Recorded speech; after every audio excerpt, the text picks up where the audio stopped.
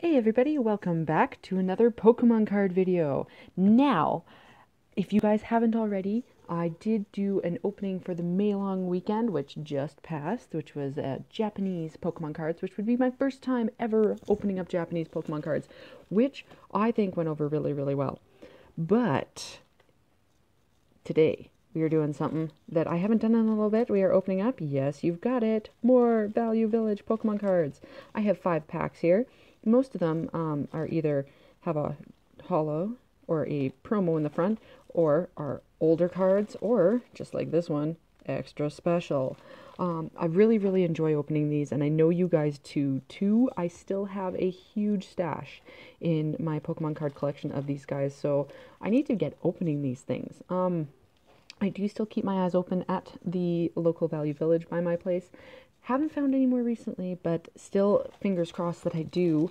And I'm thinking of actually starting doing thrift hunt vlogs, because I do find some pretty cool things sometimes at the thrift store. Like this guy here, I got him at the local thrift store. He was broken. He's not attached to a stand. He's just kind of sitting in there right now. But all I need is some super glue, and he will be good. And same with that Solgaleo too. I ended up getting him from the thrift store. So sometimes you can find some pretty cool things there, including Pokemon cards. But what we're going to do is start opening these up and seeing if we can pull anything amazing from these. So we do have this Audino, which has that really cool foil background. We have, oh, the cute Squirtle. Oh, I love that artwork. Super cool. We have an Oshawott, a Corsola with, oh, this will be one of those, yeah, World Championship cards, because it has that silver outline. So that's kind of cool. Don't really have any of those. I think that's my first championship card.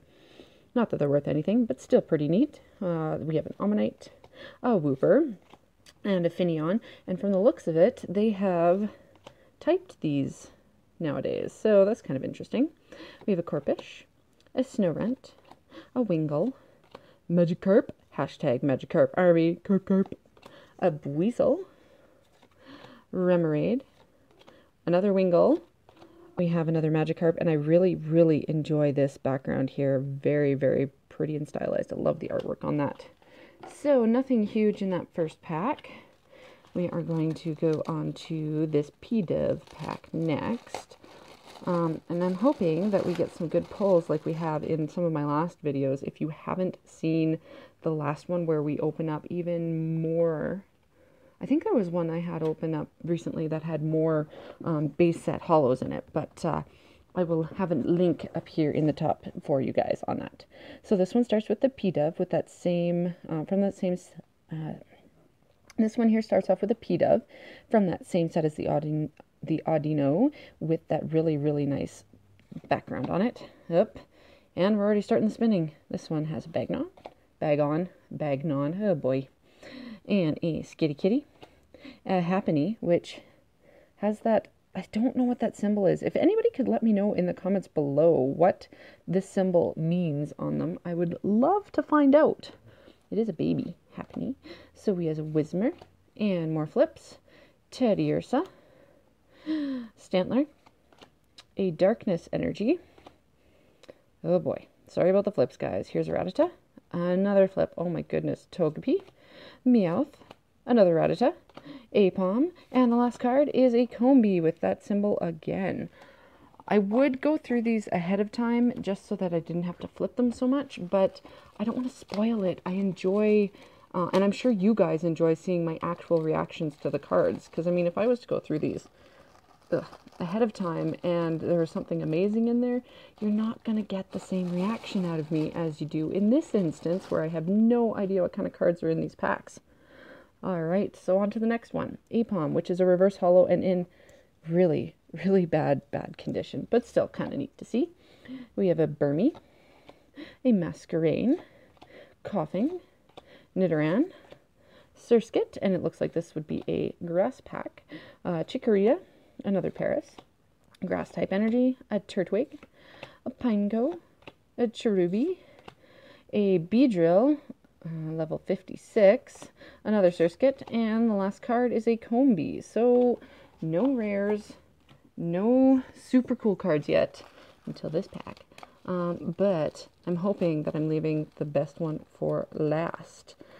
Now let me know, guys, what else you want to see on the channel. I do have more gaming videos coming your way.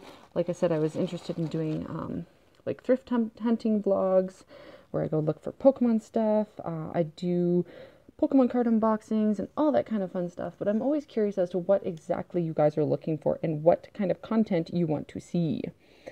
Alright, so with this one though, we have a Tangrowth level X, which is absolutely gorgeous of a card, and it's in not too bad condition either. There's a few, sorry, I keep holding things off camera. There's a few scratches on it and a little bit of white, like, lifting around the edge there, but still a really nice card.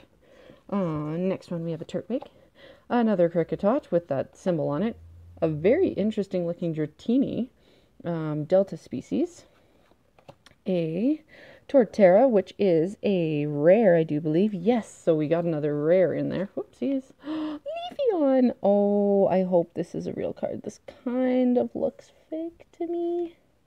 Yep. Wow, we have a fake card in our mist guides. If you guys didn't know, one big thing is you can tell on the back here that the printing is off. You've got this weird line on this border here, and the colors just don't match. Usually this border is a lot darker, not this lighter kind that you see. And if we look at the front, first of all, I don't know if that's an actual proper picture. They do have the right stage in there, but if you look here, it's like they photocopied and it got a little bit darker. That and the text is completely wrong. Like, look at the difference in the text on those.